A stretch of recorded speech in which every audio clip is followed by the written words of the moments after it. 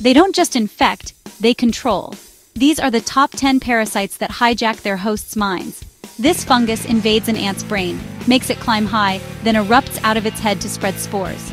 This parasite invades snail tentacles and turns them into pulsating worms to attract birds. It infects rats and makes them attracted to cats, just so it can get back into a feline host. It stings a cockroach in the brain, walks it like a pet, and lays an egg inside it. They make ants climb grass and freeze there, perfect bait for grazing animals. Once grown, it forces its cricket host to jump into water, so it can swim out.